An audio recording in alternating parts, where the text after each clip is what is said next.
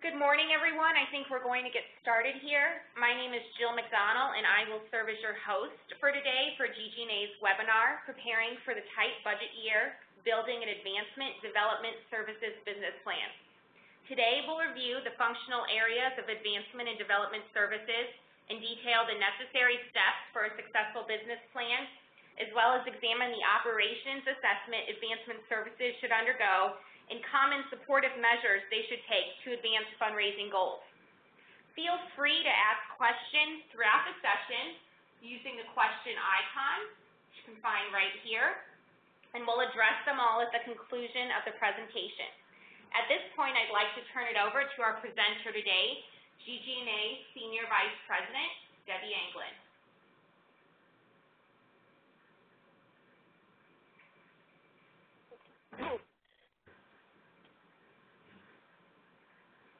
Hi, everyone. Welcome to today's webinar. The reason or the thought behind this came from a session that I did at a conference with my colleague Mary Carol Stark, where we discussed advancement services operations and continued to emphasize the need for the advancement services or development services organization to have a business plan. You may call it a strategic plan, an operation plan, but basically a plan that outlines what your goals and objectives are for the year and how you go about creating and defining those goals. After the session, several people came up to us and said, "We've never done this."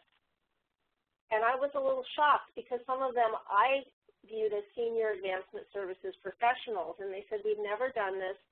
How do we get started?" And so for quite a while, Mary Carol and I have been talking about doing a session specifically about advancement service business plans.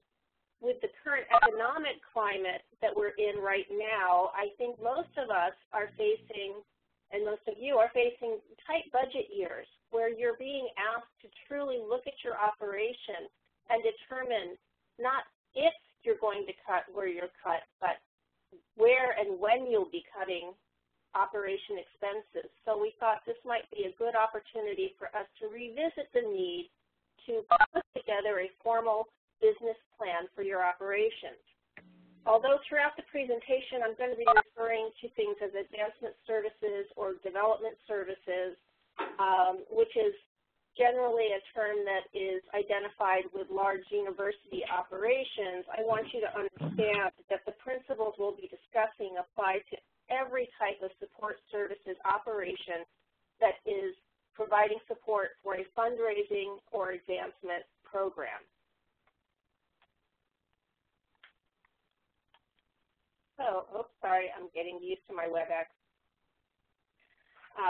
So today, what we'll be covering is to discuss the situation and, again, the purpose behind having a business plan.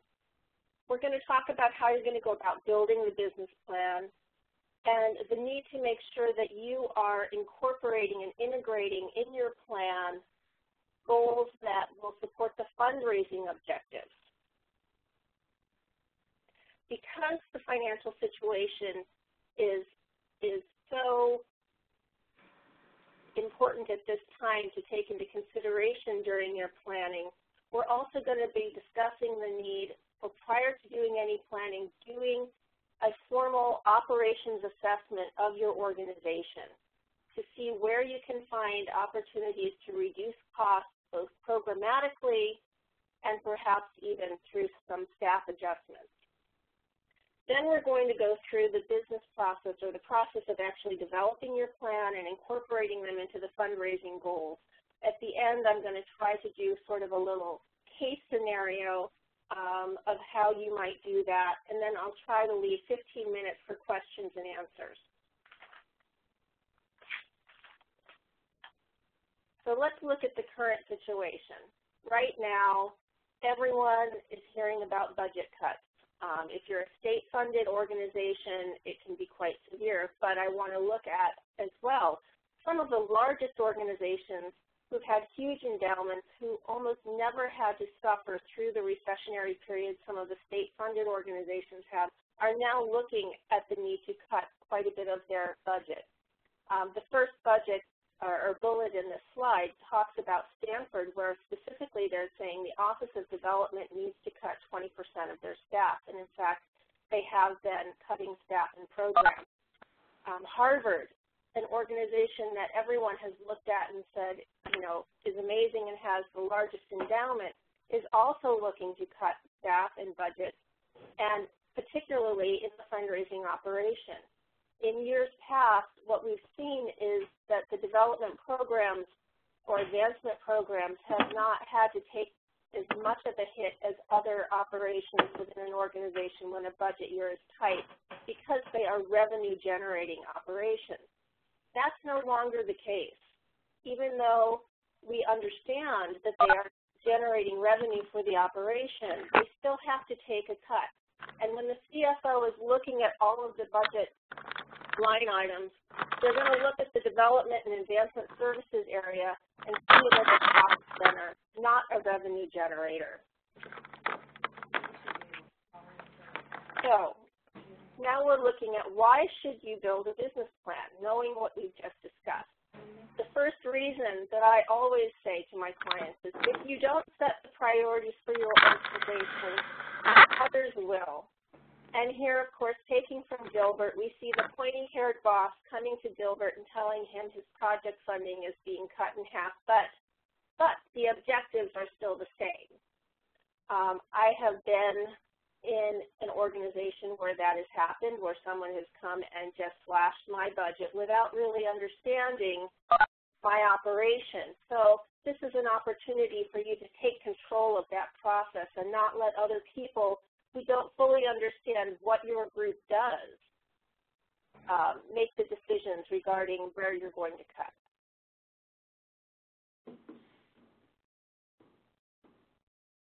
Sorry, I'm trying to advance to the next slide and it's not going. There we go. The other reason why you should take control of this process is often the director of advancement services, and in fact your staff, are in the best position to observe and initiate the valuable change needed. Again, I'm drawing on Dilbert, and I swear this is the last time you're going to see a cartoon. But in this case, Dilbert is out walking around the office and comes across a gentleman who is watering plastic plants. The company has made the decision to replace the plants that were real with plastic so they can save money, but they failed to look at the fact that they still had a contract with a firm to come in and service the plants. The point I'm making here is that Dilbert, if you were the director of advancement services, you have insight to almost every programmatic area within the advancement operation because they come to you for services. You know when the annual fund is going to do a mailing, when the Alumni Association is going to do a mailing, when the goals for major gifts have shifted because they are coming to the prospect management or research area and looking for new projects or new prospects for those initiatives. You are the core, the center hub, if you will, for that operation, and often you know what is going on much more than some of the executive leadership might. So you are in a position to actually look at all of the things that are happening within the development and advancement operation and start to have that kind of keen eye on how can we make some changes to become more efficient. The purpose of your plan, of course, is to guide your own management function so that you can establish performance measurements for your staff and for your organization, and to articulate a vision to the greater operation and translate that into achievable objectives. And you're saying, what does that mean?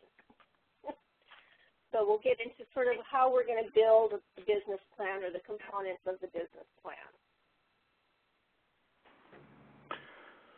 When I look or think about the advancement services business plan, I realize that it has to be more than just a catalog of the work that you do.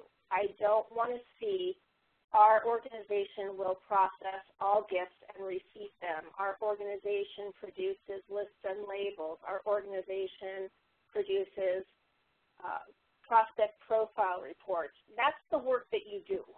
That is important work, and in some part of the plan you're going to explain what each of the functional components of advancement or development services does. But for your goals and objectives, it has to be much more than that. It has to integrate the goals of the annual giving program, the major gift program, and the planned giving program, and how your organization is going to contribute to the successful achievement of their goals. This means that you, the director, must actively seek out that information. Oftentimes you are not at the table. Maybe you are not even invited to the, planning retreat that the other executives in your organization are going to. So you're not privy to the information or the discussions they're having, which is unfortunate, and you need to try very hard to get yourself into those types of meetings. But if you are not, that doesn't leave you off the hook for finding out that information in order to build your plan. You need to go ahead and start setting up meetings with each of the program directors for the annual giving program, major gift programs. There may be multiple. You may have a central major gift office, and you may need to actually go out and meet with each of the individual schools or units within your operation if you have a decentralized fundraising program, and ask them what are their objectives. If you can get a copy of their program plan, do so. Chances are they're still developing them, but this is still the time for you to have those conversations.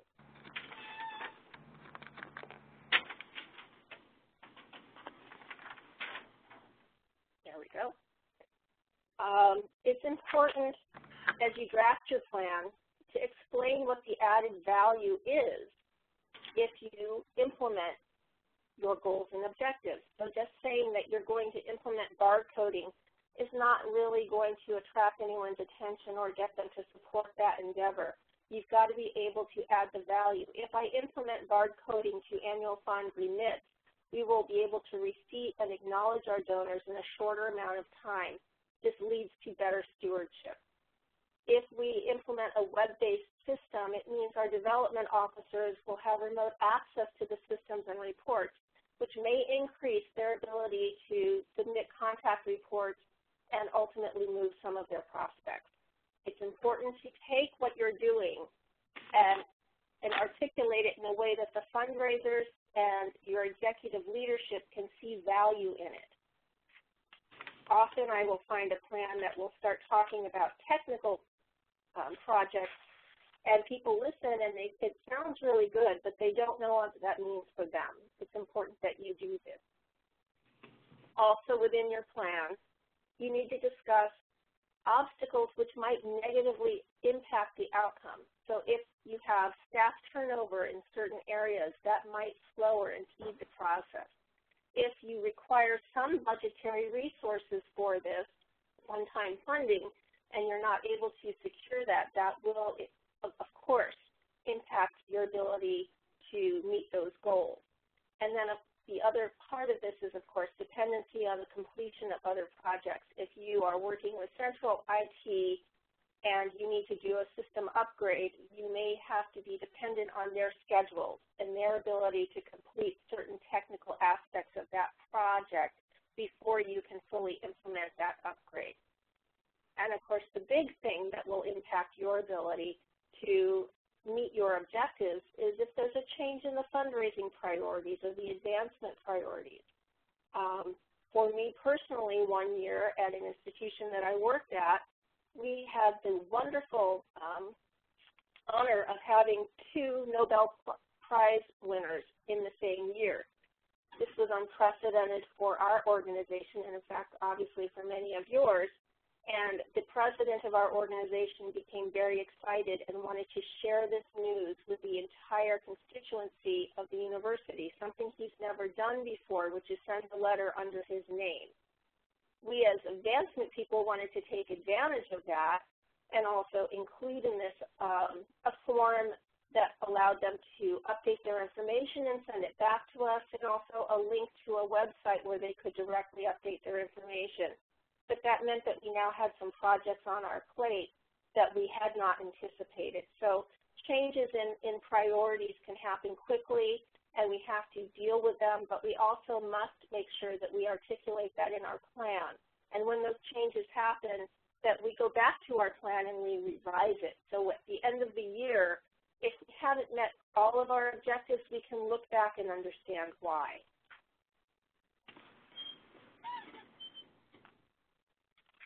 Within your plan, you have to articulate again how you will evaluate success. What performance measures are you going to look at? How are you going to measure staff performance? And one of the best ways in which to do this, and I would suggest that you do this on a quarterly basis at least, looking at your plan, seeing where you are, but one of the best ways I found is actually going back to the program directors whose goals I have taken and said I'm going to try to support, and ask them and survey them to see, am I meeting your needs? Have your needs changed? It's important to constantly evaluate your plan and gauge how you're doing so that there are no surprises at the end of the year. And now we're going back into sort of the communication of the plan. The plan is no good if you write it and then it sits and nobody knows what you're working on. You have two audiences to communicate with, your own internal advancement services staff and the leadership of your operations, of your organization, the director of development, directors of marketing and communications, et cetera. And there are two different messages that you're going to have to craft as you're working with each of these two different audiences. When you're doing this, I suggest that you have a wide distribution of your plan to the advancement leadership. Send a draft to the leadership and to your staff for comments. It may not be finalized yet, but what better time to get their buy-in to what your plans are for the year. Identify what your employees' roles are going to be so that they understand what they are responsible for in the implementation of that plan and how they're going to be evaluated. They also then become engaged with this and have some ownership. The one thing I don't like is for everyone to spend a lot of time developing these plans, having these retreats, drafting the plans, and then saying, phew, thank goodness that's over with. We can go back to our real work now, and the plan sits on the shelf. So it's important that you communicate that plan. List the top 10 priorities or the top 5 priorities in a very public place. One of my clients does this by posting a large whiteboard with the top priorities for the year, the timelines, the person responsible for executing that priority, and where they are. That is very, very helpful to them. When people come in and they have something that they feel is an immediate priority, they can see what the staff are already working on, and it's helped diffuse some situations. And then, of course, the other component of communicating is, again, regular progress reports. Just draft a one-page format that you send out quarterly to all of the directors within your operation, explaining where you are, what you've done, and if there have been problems along the way, be honest about those as well.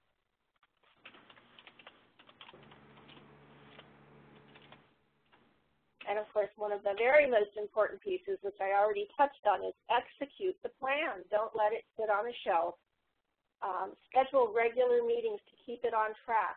Often people will try to incorporate everything into one big staff meeting every week or every month, and that is so ineffectual, I cannot tell you.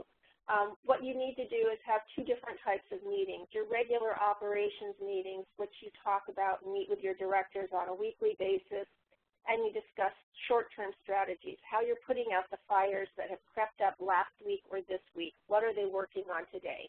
You probably already are having these meetings. What I don't want you to do is incorporate into these, okay, now let's talk about our business plan for the year and our goals and where are we. That should be a separate meeting. It should have a separate group. It's not a full staff meeting.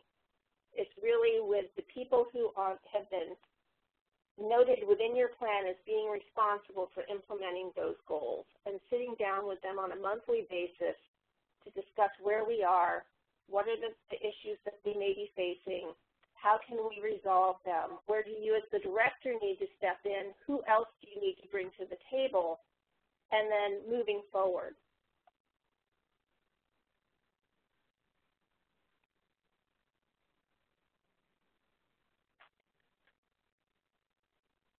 So when I discuss this, I always say that you should have a mission statement within your plan. And it can be very simple. This is one I actually did pull off of a university website. I'm not going to tell you who, but it was very simple and to the point. Then you need to start stating your goals. In this case, they're saying for this year, we're understanding that there is the need to reduce costs, but still provide the high levels of service that our fundraising effort needs. So the plan should start with a mission statement. And here's basically your format. A mission or vision statement, which I hope you'll revisit every year. You don't have to change it every year, but if it's the same one that you've had for the last 10 years, chances are it's not as relevant as it should be. And you need to really rethink what it is that you're doing, because I would expect that you are doing things differently and that, in fact, the way in which you're operating has changed. Then you want to list your goals, any major systems or process improvements that the advancement operation is planning for this year. Then describe the planned objectives and the support operations goals that you're going to implement for that. This should also integrate in the goals for the annual giving program, major gift, and planned gift. There are some operational goals that may be different, but in general, everything should be to support those fundraising efforts. And then you're going to list the challenges or assumptions that you have for success, adequate budget, staff turnover that we've already discussed. This is just a sample template that I've put together, and it's hard to read probably for you, but basically it's a spreadsheet that goes into what's the program, what are your priorities for the beginning of this. It is that the Advancement Services Office is needing to reduce their budget by 8%. And then it starts going into the goals and the tactics that your plan is to do that, how you're going to measure it, what's the timeline, and who is responsible for this goal. And there needs to be a name there. It has to have someone who's going to take ownership of it. And then we go down into, for the annual giving, we start to state what their goals are, which may be to increase unrestricted support by 10%. And then the ways in which they plan to do this, how you're going to support the goal, and we go through again, how are we going to measure it, who's responsible, what additional resources do we need, and what are the costs associated with that project. As I discussed earlier, the first thing, even though we just went through how to build a business plan, the first thing I think you should do, especially now in order to find opportunities where you can reduce costs, is to assess your own operation. Understand who's doing what and how. The areas that you're probably going to be looking at are your records management, processes, donation processes, prospect management, perhaps stewardship, certainly reporting and analysis of your data. And when you do your assessment, each process that you're looking at, you should look at what are the standards for my staff, what are the performance standards for each task they're doing, why are they doing it, and most importantly, who's benefiting from this task. Actually, I'm going to go back to that slide because one of the examples I have as I'm going into organizations and doing audits of their operations, one area that I always find is that they're making excessive amounts of copies of gift documentation and checks, and it's because they've always done that. And that's why I hear, why do you do that? I don't know. We just always have. Does that sound familiar? Usually that's because 20 years ago or 25 years ago, there was a need to make copies to distribute information, but now people have access at their desktops to donor information, to gift reports. They can look at scanned documentation. So we revisit this need for making copies. Why are you doing it? Who's benefiting from it? And then come back with, is there a cost savings if we don't do that? Who will miss it? And those are the questions you need to ask yourself as you're going through the process of evaluating your operations. So you're going to be looking again for reduced costs, relevancy of the policies and procedures. Most organizations have not taken a step back and relived or relooked at their policies and procedures that they developed 10 to 15 years ago, most often tightly correlated to their system conversion. So I would say go back and look at them and ask yourself again, who's benefiting from this policy or procedure, and is it still relevant? Are there ways we can change things to make our processes more efficient? Look at your manual processes and see if there are ways you can automate them. Is there a way for you to, instead of downloading a list of credit card transactions into a hard copy report, instead import that into a file you can upload into a batch and review and accept the transaction? I was at an organization where they were getting NCOA updates and they were not automatically loading them in. They were looking at each one and they were looking at hard copy, or they were looking at hard copy updates from their calling center as opposed to receiving that in an electronic file or a delimited file that could be loaded into your batches. There's a lot of efficiency gain when you start to look at all of the pieces of paper that are coming across people's desks with information that could be loaded electronically.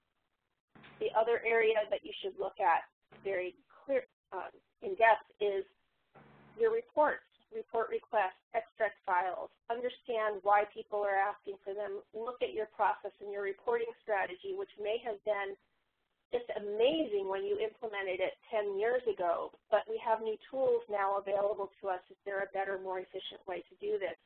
And of course, as you're going through this checklist and you're looking at each of your processes, go back to your customer satisfaction. Talk to people, find out how your organization is perceived, and if you're really supporting their needs.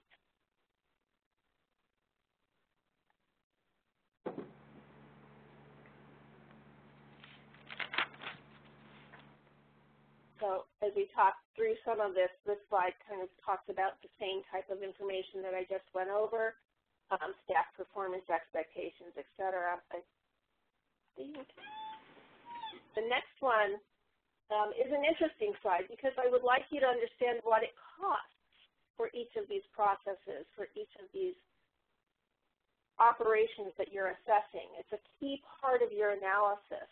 So when we look at gift and pledge processing, for example, what we're looking at here are 3 different operations. Each one of them processes 100,000 transactions a year. In the first column, that organization has 17 gift processors. And if I think about it, when I look and do the calculations, that means that each one can process or is processing 6,000 transactions a year. And that might sound like a lot, but when I look at how many that means per day, it's 23. So my question would be, what is the staff doing for the remainder of their day? Because 23 transactions is not a full 8-hour day by any means. So I'm looking at staff performance standards here. And now I'm looking at cost. If their salaries were $25,000 each per year, that translates to a cost per transaction of $4.25. That's a very expensive transaction to process. If I go into the organization that has 8, they're processing 12,000, which is 46 transactions a day, and their cost is down to $2. And if I look at an organization that has 4 who can process 24,000 transactions manually a day, now their workload is up to 92. In our analysis and from benchmarking many organizations across the country, what Grenspot Glare has found is the 3rd organization is running at a best practice standard for manual processing of transactions. People should be able to do 24,000 a year, which is less than 100 a day. So think about that when you're evaluating your staff. Of course, you need to take into consideration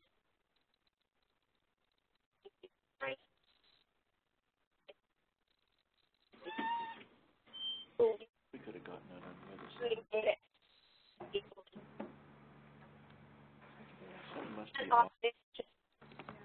So considerably.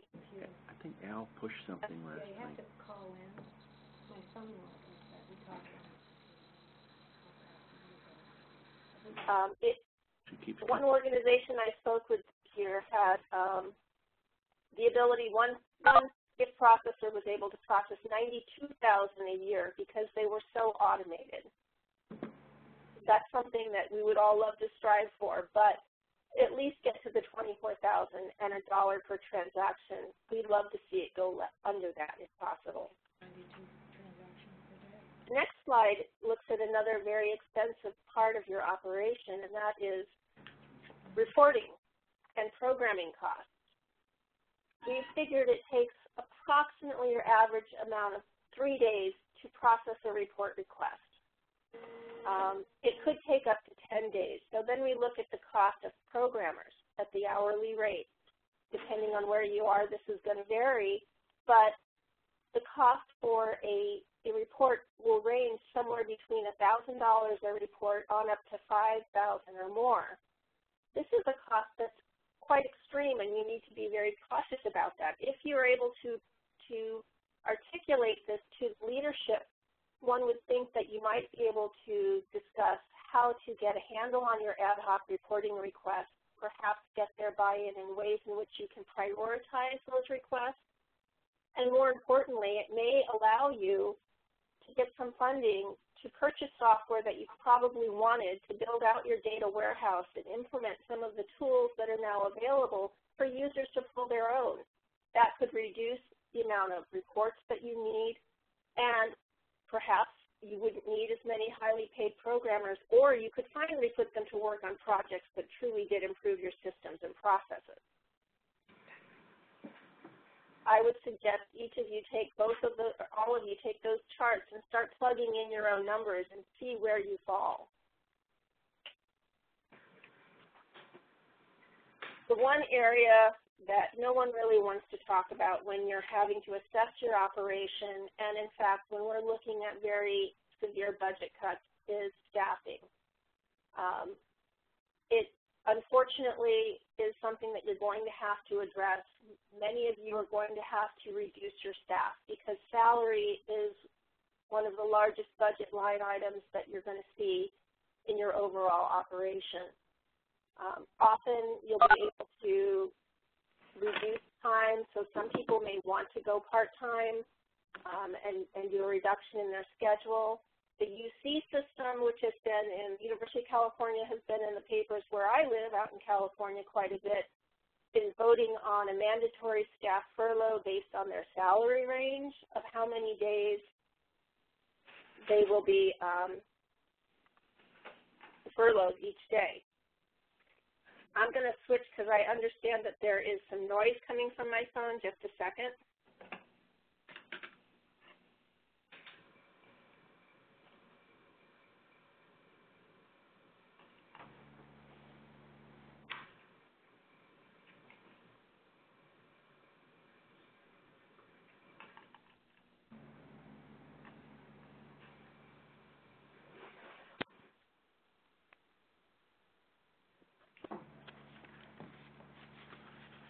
People hear me? Yes, you just have to speak up. Okay, hang on. This should be a little bit better, I hope. That's what I get for trying to use my headset. Hopefully this wasn't too terrible. But you are going to need to look at how you're going to redeploy your staff. Certainly many organizations are going through a hiring freeze at this time as well. So if you have a vacancy, chances are you're not going to be able to fill it. So going back through your operations and deciding how you're going to address that void is very important. And as you evaluate your staff and come up with some performance standards, that may help you. The other area that I think that we need to look at very closely is evaluating your software that you're using. I've gone into client operations where they have the Alumni Relations Office using a vendor for the alumni directory and online community, and the Development Office using a separate vendor for their online giving website.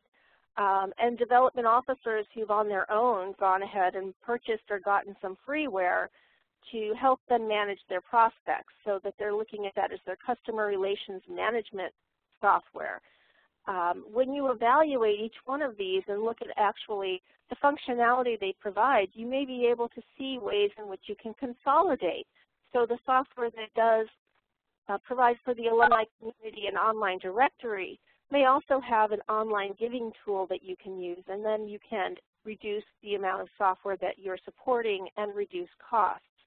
If software is coming up for renewal, you may have an opportunity to renegotiate the terms. The best way to go about doing this is to diagram all of your data sources and look at what the requirements are, which again goes back to meeting with people who are using this. But we did find in this one particular operation the ability to consolidate some of the software they were using and reduce the cost significantly. Not to mention the fact that we didn't need to have as much help desk support in trying to support those applications.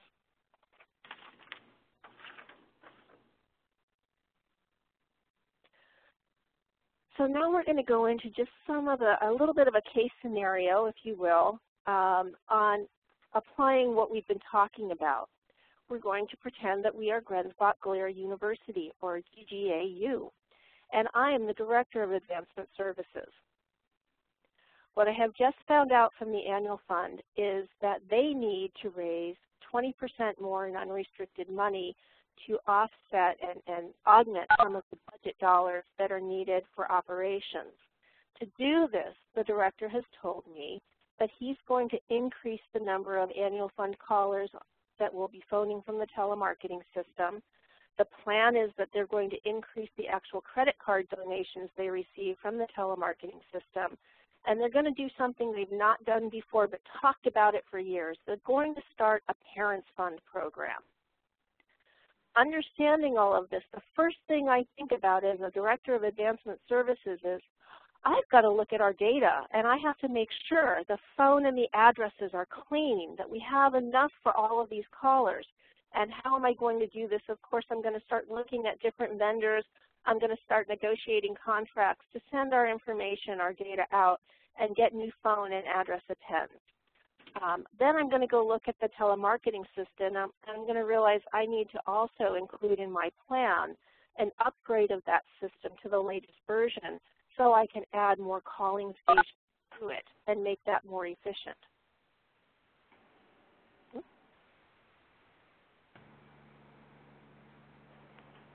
So in order to support the Parents Fund program goal, as an Advancement Services Director, this also means that I'm going to have to implement an electronic feed of the parent data from the student system into my fundraising system. I'm going to need to take that data and again run it through that vendor for address and phone appends. And I'm going to create a web page, a Parents Fund web page with lots of good information for my parents to know about with an online giving link. To support their goal for increasing credit card gifts, I'm going to have to conduct a workflow analysis and re-engineer that gift processing process to support the increase in these transactions. That may mean implementation of an online giving card transaction process, and it certainly means creating a process to upload that credit card information into a batch in my fundraising database. These are all projects and objectives I'm going to incorporate into my plan, which is going to draw or tie back to the annual fund giving fundraising objectives for the year. And I'm going to make sure that I put that in my plan. For the Major Gift Program, I've met with the Director of Major Gifts, and they have been told that they need to raise $10 million for endowed fellowships this year. This is a campus priority. They also have been told that they need to increase the $1 Million Society for lifetime giving donors, which was right now at 500, and they need to go up to 650, and where they were currently raising around $65 million a year, the trustees, and we know how trustees can be, have said, we think you should be at $100 million a year running rate. So that's your goal this year, to reach $100 million. Now, looking at major gifts, people are going to turn to you and say, how am I going to do this? Where am I going to find the prospects? And this is where advancement services can come in and be extremely helpful. So when I look at this, one of the first things I think is, well, they need to know how they're doing against the goals. So I need to create a suite of management reports that track the progress towards these goals. These are not reports I currently have. So I've got some new reports I have to create, and I want to launch them through a web application, which means that they can have access to these at any time. They don't have to come to me. I also need to identify donors who are close to reaching the lifetime giving level of $1 million. So I'm going to do some queries of the database and start looking at people who are somewhere between the lifetime giving level of $500,000 and $1 million to see how many we have. And from that, I'm going to go directly to prospect research and ask them to look at those people and talk with the development officers who may be assigned to them to discuss whether or not we can come up with a strategy to move them to that new giving level. I'm also, at this point now, data mining is going to come into effect because we need to identify what makes a good fellowship donor. So I need to look at the current donors we have that give to endowed fellowships and come up with the common traits that they have, if possible, which I can then overlay against our database and do some data mining to find people who look like them. I may also, which I didn't put in a bulletin, but I may send my data out and try to get some wealth and capacity information from a third-party vendor. So screen some of our prospects to see where have they given before. Does it look like they may be a good fellowship donor? Hopefully, if the major gift program is successful, we're going to have more $1 million plus gifts and more major gifts. So I'm going to assign one of my staff members to handle and track those complex gifts. And in essence, they're going to do triage. The gift is going to come to them, and they are going to go out and make sure they connect with the department, with the development officer, whoever they need to get the information they need to process the gift and coordinate with donor relations and stewardship to make sure that the donor is thanked appropriately and all of the donor relations aspects of that gift are handled well. But the first thing is to get it in the system, and to do that, I know that I need to go ahead and work and assign that information or that task to a specific staff member to be responsible. We talked about increased endowed funds for fellowships, and I'm going to start creating a process with my finance office to streamline our communication so that I can get the new fund numbers established as quickly as possible. Frequently, the biggest delay that people cite when I come back and say, how come it took so long to process this gift or get it in the system? They'll say, well, it was held up in finance. We didn't get the new fund number, or they couldn't create the new fund number, and that's what we were waiting for. So I want to be proactive as a director of advancement services here and work with my finance officers to find a way for us to expedite that process to support the major gift fundraising goals. So now we're kind of winding down, and I want to make sure that we have time for questions and answers. But in summary, the first thing you need to do is to conduct an operations assessment to find places you can reduce the costs. I think it's important that you involve each unit within advancement services in building your business plan. I believe that you should hold your director of gift processing accountable for looking at the goals of the annual giving and major gift and planned gift programs and create a plan for their operation that incorporates those goals in that you can roll up into the greater advancement services plan.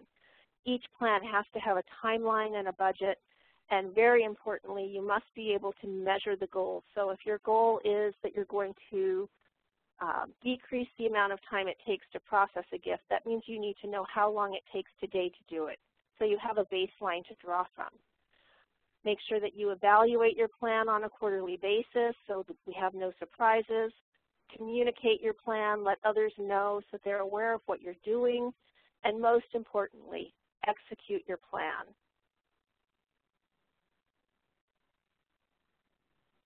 So now I'm going to turn it over to you to see if you have questions that I might be able to answer. if we don't get to your question today, here's my contact information. Please email me. I'd be happy to get back in touch with you and discuss any component of this webinar where you may have some questions.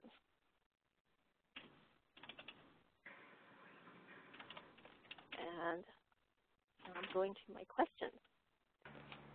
Oh, the first question that's popped in said, do you really mean the gift processing director should create a plan? And yes, absolutely, I do mean the gift processing director should create a plan. And it can be as simple as just putting together that spreadsheet that I showed you.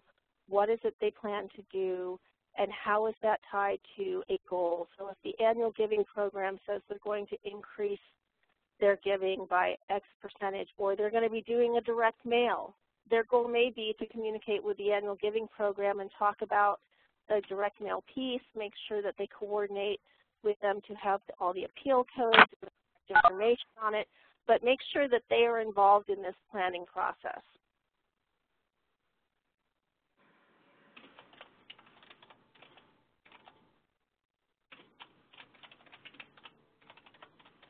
I'm waiting for questions. I can't believe that you're all absorbing everything and have nothing to say to me.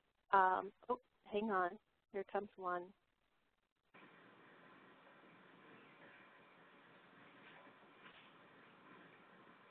Will we be given a link to this presentation afterwards? Absolutely. Jill will handle the distribution of the presentation later. Yes, tomorrow morning the session will be available, the recording link as well as the materials. And again, if you just click on this question box right at the top of your screen, you're able to type in a question if you have it for Debbie.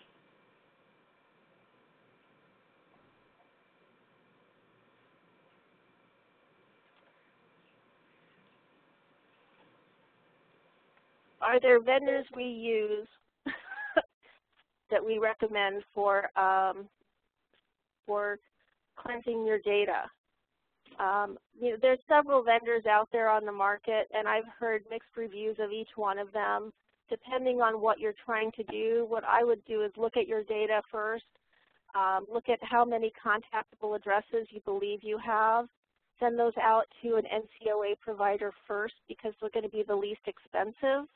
And then look at the people who you're considering are lost. I also would look at those who have most recently become lost, and then choose to go with a vendor such as Alumni Finder that's had a very good return rate but may be a little bit more expensive. So do the masses first that you feel like you may have good information for and you just need confirmation on, and then move on to your lost group and see where, use the more expensive services to try to locate those individuals.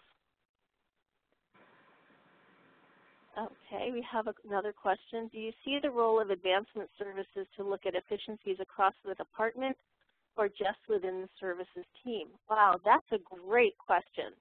I think that you have an opportunity to see and help build better efficiencies across the department, not just within your own organization.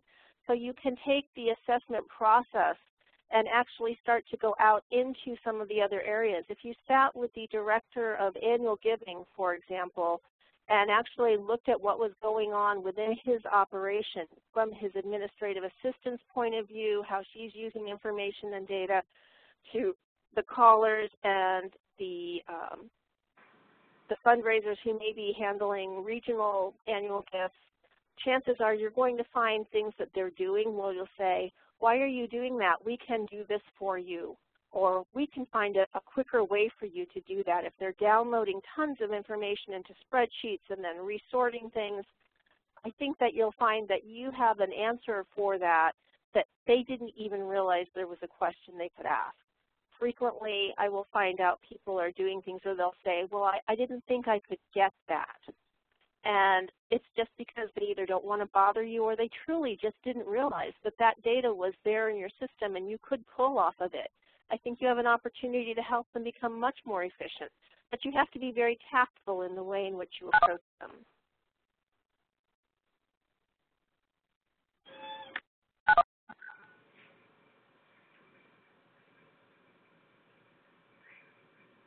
Okay, well, I'm not seeing any other questions at this point. Okay, so thank you very much, Debbie. I think that concludes today's presentation. Like I said earlier, you will be emailed the session materials and the recording link tomorrow afternoon. And then if you have any further questions, please contact Debbie at danglen@grenslear.com, or you can visit us at grenslear.com. Thank you very much for joining us today. Thank you very much.